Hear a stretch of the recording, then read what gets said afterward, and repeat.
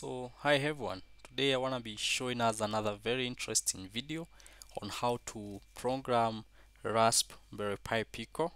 This one here on my video using VS Code. If you are a fan of VS Code, then this is your video. So I summarized the steps involved, and the first step is please make sure that your machine, if it is a Windows machine or a Mac machine, has at least Python version 3.9 or higher.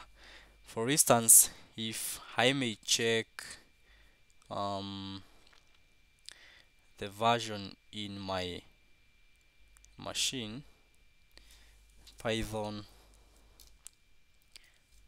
just a minute, Python version,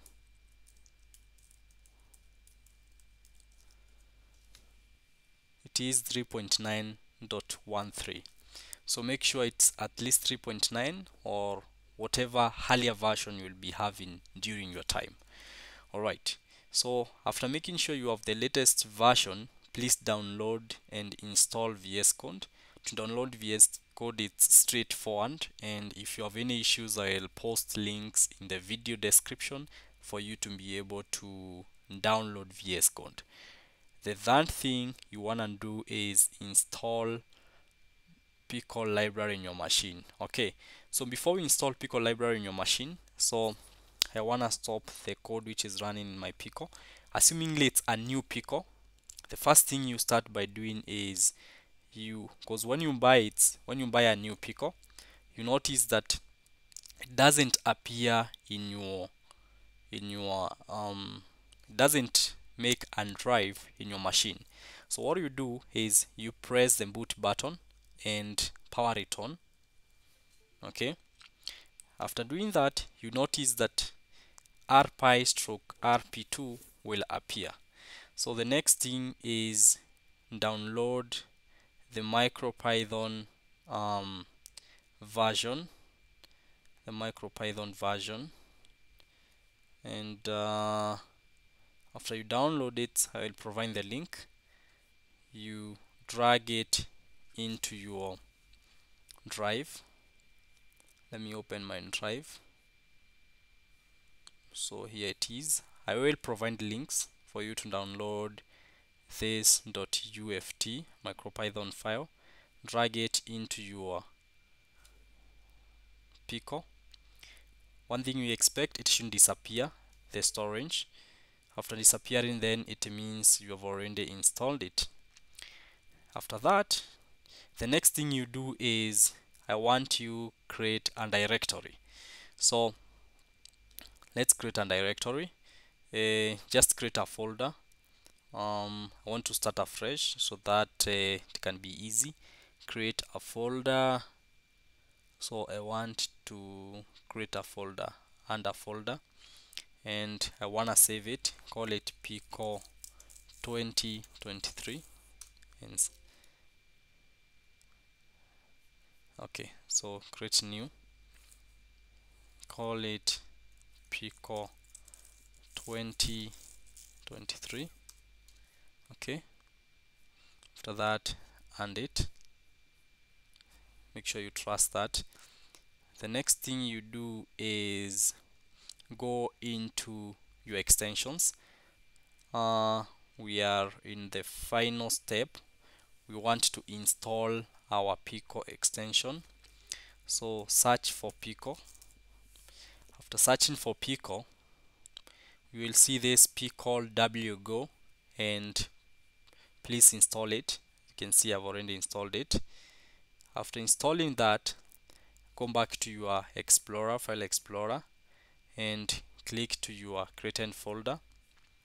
And after clicking to your created folder, I want us to create another file here.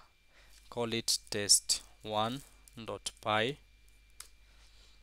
and then I want us to use the example they are using in the library file that we have installed for Pico.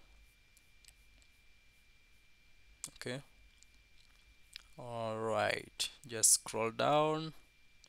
you'll find this simple example here to blink an LED in 1 second. Open it, paste it there. What we do next is save it, and then if you are on Windows or Mac, just press Ctrl Shift P. After pressing that, choose this command, configure project. After doing that, you will notice that your Pico will appear. We expect some files, sorry, to be created before Pico appearing. Control Shift P, this configure. Let's try connect it. So it is connecting to COM8. I think it is connected. This is the code. Right click, run current code.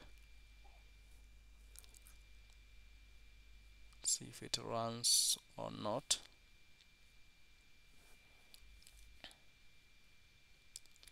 Run it.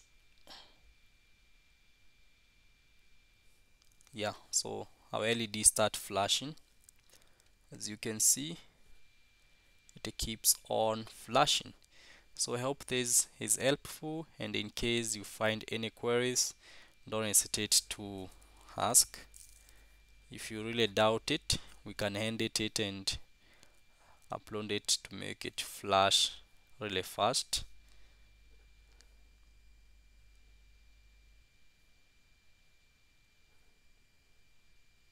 There you go.